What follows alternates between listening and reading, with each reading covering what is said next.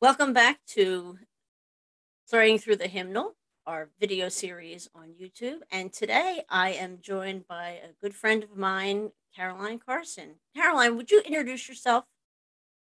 Good morning, everybody. I'm Caroline Carson. I am the rector at Holy Innocents Episcopal Church in Beach Haven, New Jersey. Which is right at the shore. What a wonderful Yes, place to be, it is except in the beautiful. wintertime. It's a little Oh, rough. it's beautiful in the winter Oh, too. good. See, I like that attitude. So today we're going to be talking about one of our Advent hymns, and it's personally one of my favorite. I know a lot of people like Christmas carols, and they like them because you only sing them one time a year. But I really like the Advent hymns for the same reason. I mean, this is the only time of year where we get to sing these particular hymns.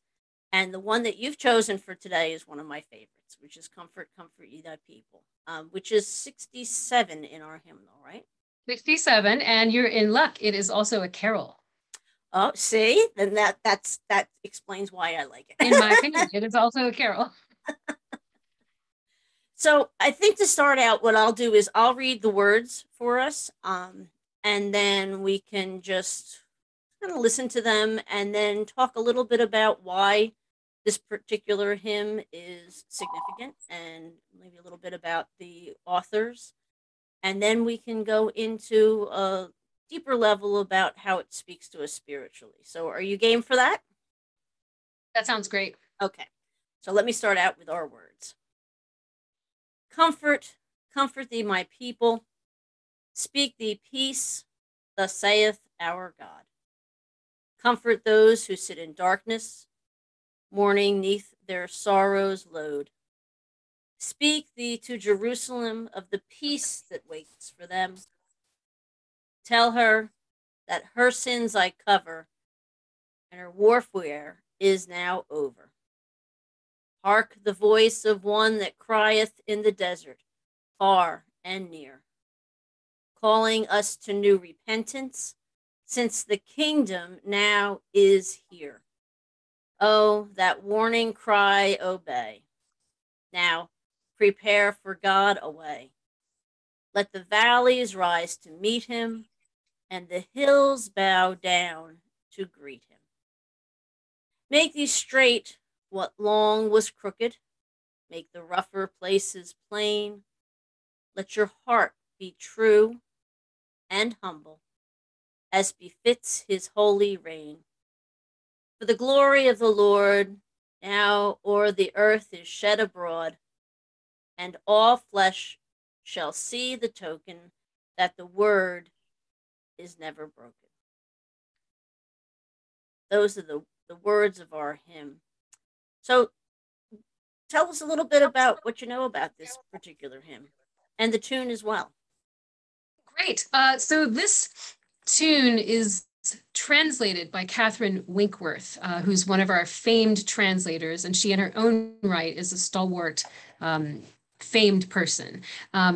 Olyrius, I don't really, actually never really knew much about Olyrius, the composer of the text. And Johann Olyrius was himself a pastor. That's about all I know. And I think that he is rumored to have published this in honor of John the Baptist's day in his time, but I don't have that evidence. This type of rhythmic writing was very popular at the time, and this comes from the Genevan Psalter, as is noted in our hymnal. And I believe Louis Bourgeois was a person who wrote a lot in this style, this metered style, in music and in text. But this isn't really significant with the metered text attributed to or matched together with this particular tune by Claude Gaudimel. So I don't know a whole lot about Olyrius or about the writer of the text, but of the tune, this particular tune was not the original tune. It was a bourgeois tune. And he was, I think, booted out or moved. Gaudimel was an earlier composer from the late 16th century, and Claude Gaudimel was one of the composers in the French style known as musique mesurée. which it sounds like what it is, measured music. And so that's why I mentioned earlier that this tune is a carol, because carols are often, were often, I think, metered in this type of style. Musique mesurée is a style of poetic writing where certain syllables are emphasized more than others. So longer syllables where the stresses are, that would be where the emphasis is. So in this tune, Gaudimel wrote a tune in this type of music that matches the meter of the text, which is the whole school of musique mesurée. So when I heard you read it, I heard a little bit of that, actually, Amy. Good job. So I heard, comfort, ye my people. Like you automatically emphasized more of the syllables that we would normally emphasize. And this tune happens to go with that text like that. That's what I particularly like about the metered music, is that it feels like you're speaking it because the emphasis is natural. It's on those words that there's nothing worse than when you're trying to sing something and it takes you off of the natural emphasis and you put your emphasis on the wrong syllable and you feel like That's it's right. like it messes with your mind. And That's so right. I do like that. I do like the fact that this tune clearly goes very well with those words. And so I thought maybe today we might try something a little bit different. And this is something that you suggested, and I really am game for. Why don't you sing us the hymn for the second I'd go love to. round? I'd love to. It is one of my favorites. And actually, before I'll sing it, I'll give you an image to try and imagine this. And with a good choir. In New Orleans, where I was a music director before I became a priest and an aspirant and postulant and going to seminary, I had a great choir at St. Paul's Episcopal Church there. And we had this hymn scheduled. I put it on the schedule, and I wanted to try something different. And when the choir director tells the priest, I'd like to try something different, that strikes a lot of fear into some hearts, I think. But well, what was different about this was not just that I was adding a tambourine to help us keep the rhythm, but that it was stylized in this whole idea of musique mesurée. And if you can think of French round dancing or royal court dancing, that type of thing where some steps are elongated and some are shortened before you turn. I am not an expert at dance. I won't be dancing this, but this is what we tried to do. We tried to process down the main aisle with plenty of space to the rhythm of the words, which meant that the choir really had to know that hymn really well. So when you listen to it, you can imagine a choir doing very well. And then all the bloopers that came before our Sunday morning. So I will, how many verses would you like? Do them all. Okay. And then I'll prop it up just in case I need to, I have some, I'm not sure the bells will work. Give me 1 second. Okay. Maybe the bells will not work today. But imagine a tambourine. Comfort, comfort ye my people, speak ye peace, thus saith our God. Comfort those who sit in darkness, mourning neath their sorrow's load. Speak ye to Jerusalem of the peace that waits for them. Tell her that her sins I cover, and her warfare now is over. Hark the voice of one that crieth in the desert far and near, calling us to new repentance, since the kingdom now is here. Oh, that warning cry obey, now prepare for God a way. Let the valleys rise to meet him, and the hills bow down to greet him. Make ye straight what long was crooked, make the rougher places plain. Let your hearts be true and humble, so as befits his holy reign. For the glory of the Lord now o'er earth is shed abroad, and the flesh shall see the token that the word is is never broken. I love it. So these bells are from Qatar, and Ah, they're not really appropriate, but that's okay. that's all right. I didn't have a tambourine on hand. Why did I have camel bells on hand? Don't ask. Um, it's so fun, and especially at a faster tempo. And so Yes. I think, the Psalms are metered, aren't they? And they're words sung. And so it helps me remember that this comes from the Genevan Psalter, and that this is something that is prayed. Our hymns are prayed, not just read along with us, but they're active participation. Yes. Yes. And I like the fact that you, as you said, you had the pace up a little bit. I think that that can sometimes be reflective of the Advent season, that we tend to slow things down. Mhm, You mhm. know, how many times do we feel like it's a dirge, or like it's set? And Advent shouldn't be a time of sadness or sorrow. I mean, it's exciting and it's joyful and it's energizing. And to hear the hymn at that pace really reinforces that. You know, this is Well, this is this is good stuff. I love it. And it reminds me that in addition to the sort of apocalyptic readings we get during this season that look at the end times and to have the first Adam and the second Adam and these things that we have to ponder in our hearts, there is a quiet hopefulness, but there also is true joy, which I really like. And then this is also the message of John the Baptist. So, Mhm. hark, the one that crieth in the wilderness, And so this is used normally on the Sunday that in Advent that those lessons arise. And I'm disappointed this year that we're not using that, but that's okay. I can sing it. That's right. You're always allowed to do more. That's right. That's right. And Isaiah 40, if we look at Isaiah too, right? I mean, Isaiah also, you have the different portions of Isaiah, which are different times. And so this also has that element, make ye straight what long was crooked, of time. When will that happen? When does that happen? When Mhm. it can happen many times, I believe, making straight what long was crooked, because I feel like we're pretty crooked right now. Mm. Like I think that we need some straightening again.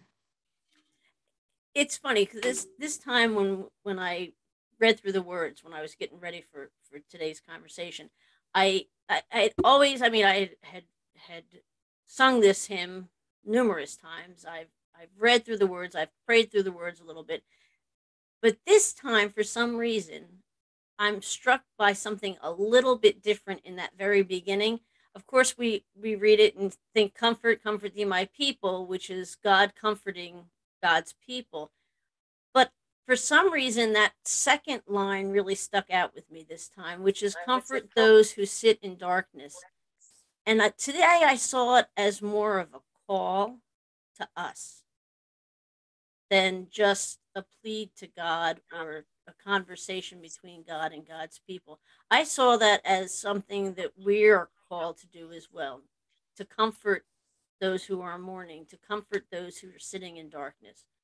Um, That's beautiful. yeah, to, That's a beautiful truth. to really reach out to people who during this time, and especially again, it's the winter time. It's when people are spending less time out of doors, wanting to spend more time inside. Again, we're still in the depths of our pandemic, and it has brought a lot of sadness and depression on folks. And the fact that in the summertime, maybe they're able to get out and do a little bit more, but now we're being pulled back indoors, that there are probably quite a number of people who are sitting in darkness who need the comfort of not just God in their lives, but the comfort of their fellow human beings in their lives too. So it just struck me We differently today. I appreciate that. I think that is a beautiful challenge and sentiment. It's very holy at this time of year, anytime.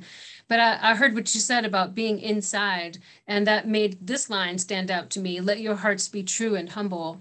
And that if we think of how Jesus exposed himself as a baby, and was true and gentle and innocent, we can strip ourselves of all of the things that come with this season, in our world today, all of the secular things, and our homage to secular kings.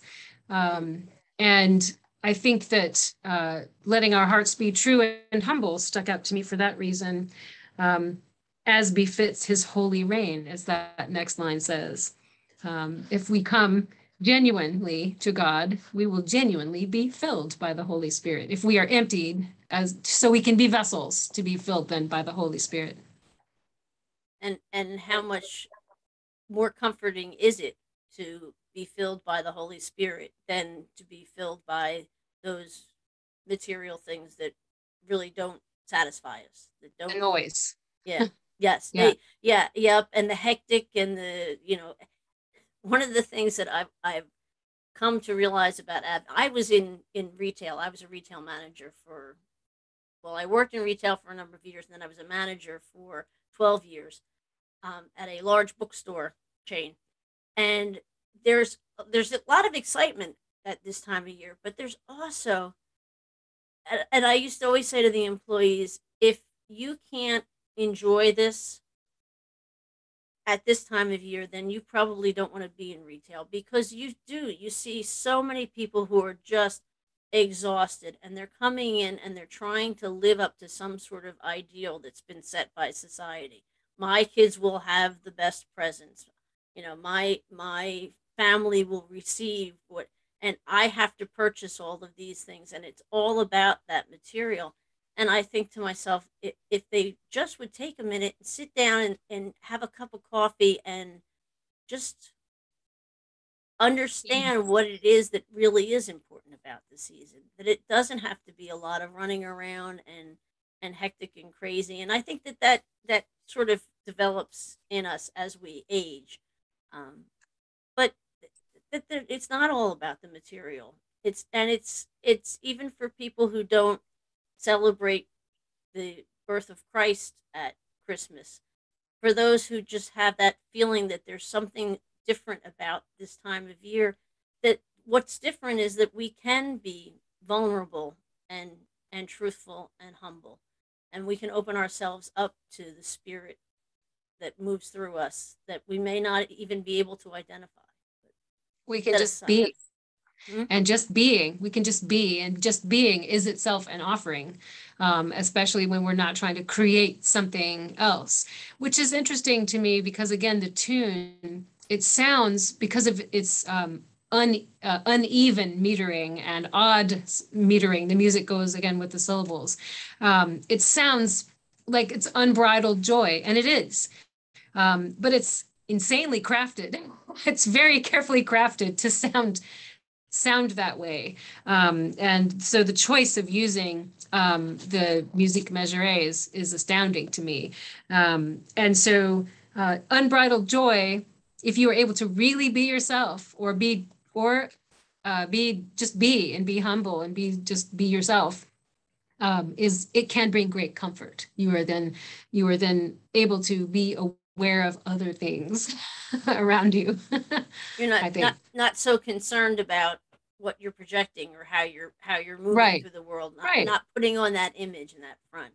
Yeah. Right. And I think that's why I like John the Baptist so much too, because he was himself. Oh yes, he was. He definitely was. And I just, need the hairy suit for Advent, Mm-hmm. but don't have one on hand. Um, and all flesh shall see the token that the word is never broken.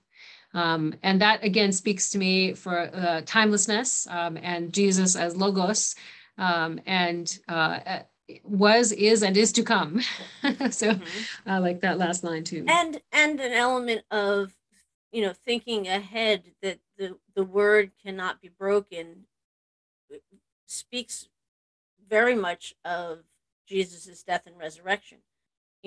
All that was done to Jesus right near the end, right up until his death, it still didn't break him. It still didn't take away anything of his of the word. Nothing was taken away from, nothing was broken about that.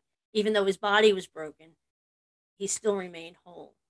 So, it doesn't just speak to the Advent time, but to the future of our path. I like that. I like that. That's timeless as well, you know. Yes. And I think that the idea, people like you mentioned earlier about carols, and Hmm. people associate carols with only Christmas, but there are Easter carols, there are just other poetic things, and in this carols are usually, I guess, not maybe not in musique measure, but because of the tempo and maybe the meter of three often comes when you sing when carols are written. That I consider this personally, I consider it a musique measure carol, which is really cool to be on from the Psalter. And that Yeah. Psalter was gigantic, gigantic. Again, it goes back to, I guess, Illyrius, and I don't really know much about him except that he was after Gaudemel. So he was a generation or more after Gaudemel. And then Winkworth was in the mid 1800s. So we Hmm. have several different time periods here, which I think is kind of neat. Yeah. Yes. Again, it speaks of the timelessness. Yeah, Yep. yeah. Yep. Yeah. This is something that isn't just, you know, written for the music of today or written of the music of 300 years ago or 600 years ago. This is a piece that goes through all of time and can be appreciated by everyone no matter when it is that they're hearing it and singing it. It's a promise. It's a promise of good things to come. Like I think the Isaiah 40 through pretty much 66 is dealing with prophecies such as that. So, or maybe not all super positive. I don't have it on hand, but for the time to come. And the idea that something is promised is also a comfort to us, that we don't have to um, go with a lot of conjecture. We have this promise from God and from the life of Christ and his teachings. Um, and I think promises are hard for us to keep, but it's Mm-hmm. good to know that we someone else is keeping this for us and has done something for us. Yep. Yep. And it nudges us along then to be more attentive to the promises that we make. Yeah. Good point. Oh, Mm-hmm. good point. Yeah. Because sometimes we can put those promises out, again, especially at this time of year when there's so much that we can commit to and there's so many things going on, and you get to that level of hectic again where you're like, I can't believe that I've agreed to go to 7 holiday parties this year and in a week. What was Oh I my, in thinking? a week. I also have to do church in there too, don't I? And to be able to say, you know what, I'm going to stop and I'm going to promise things, but I'm only going to promise what I know that I'm going to be able to keep, or the things that I promise that I'm going to do, I'm going to follow through. I learned a lot from my mother, and one of the things that I remember as a young person, her really encouraging me, and I almost say when she drilled it into me, but it didn't feel that way, was the idea that don't promise to do something unless you're going to follow through, and once you promise, you follow through.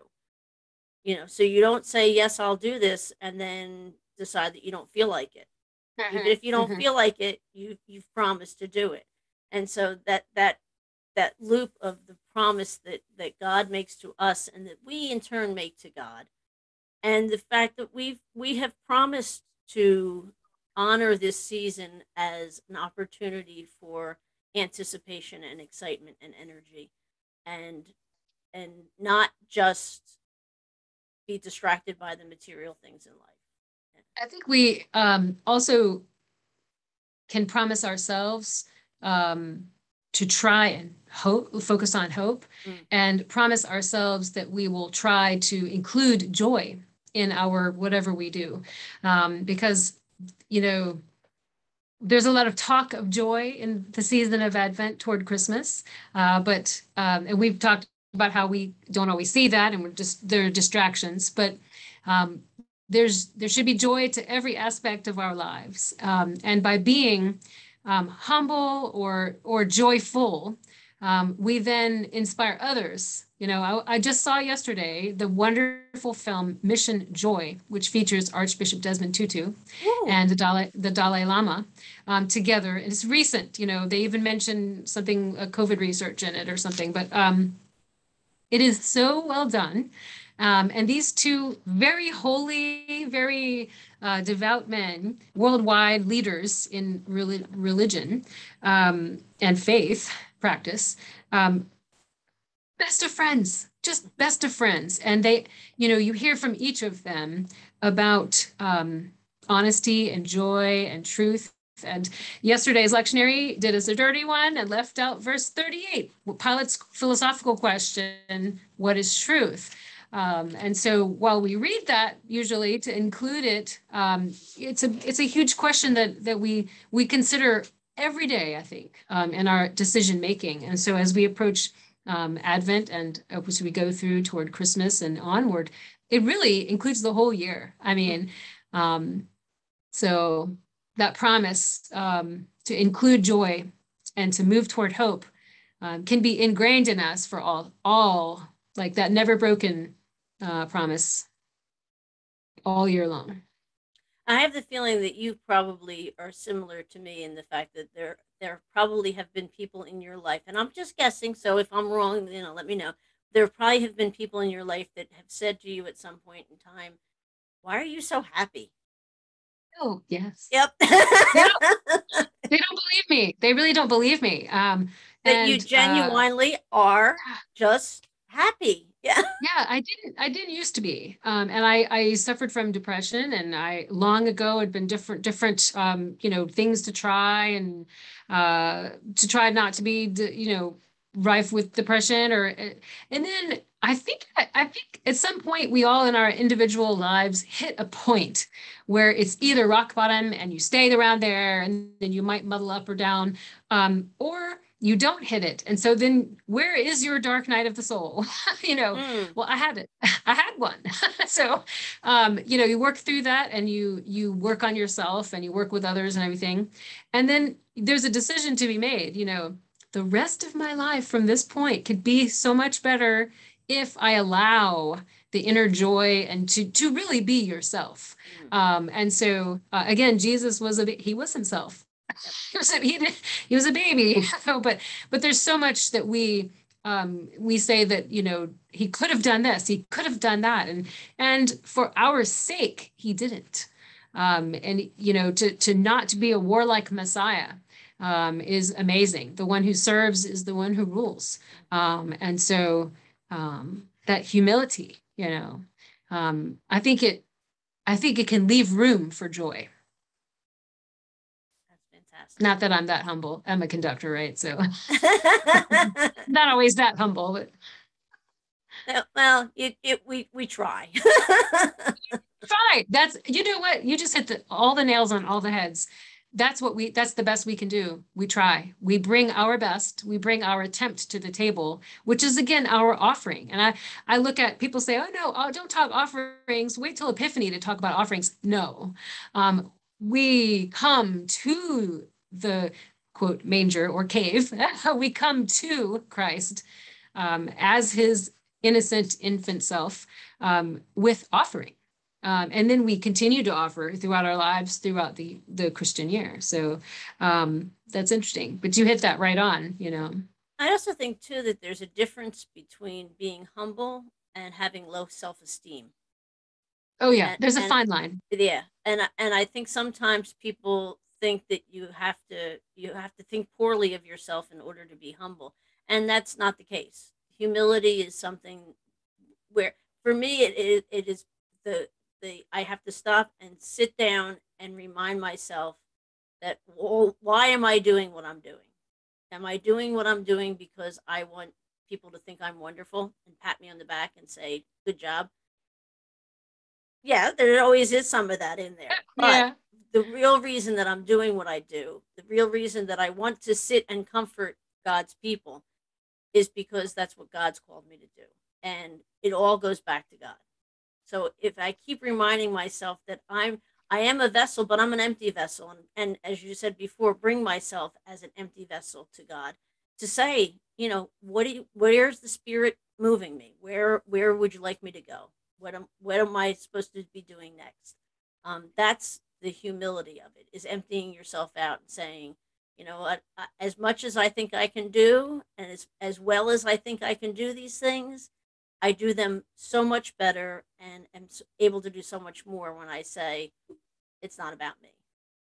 I think that also is in line with the one of the tenets of good leadership is to also be able to follow.